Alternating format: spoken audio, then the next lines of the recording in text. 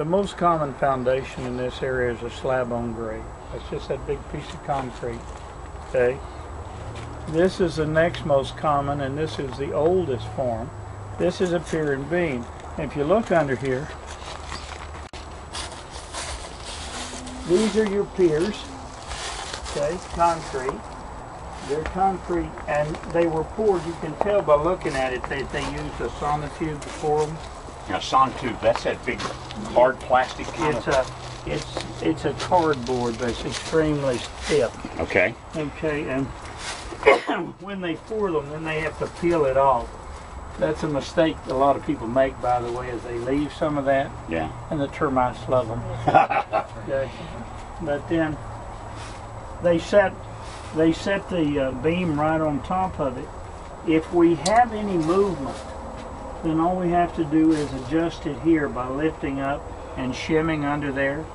But you can tell by looking at these that there's almost no movement at all. Oh, look here, here's our support post. It's not helping anything.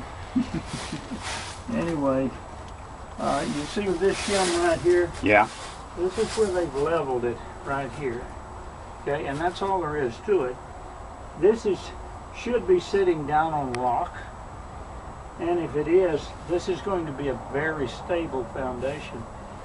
I love them because if you decide you want to change something, suddenly you want a TV in a different place or something like that, or maybe I want a gas range instead of an electric range, well, you can get under here and run those pipes and wires. You can make changes.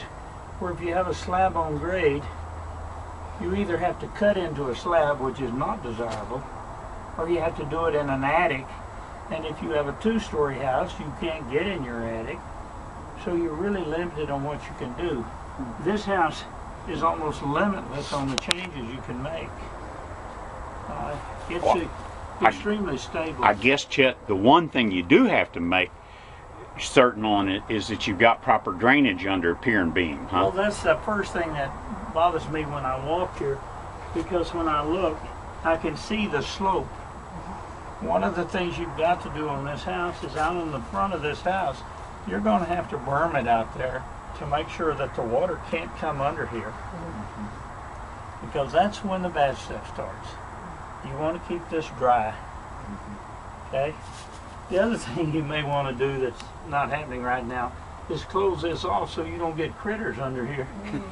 Because you get a skunk under here and it'll be real unpleasant. A lot of times I'm flipping through paperwork when I'm doing this, and I just said when you work with septics you learn not to lick your fingers. So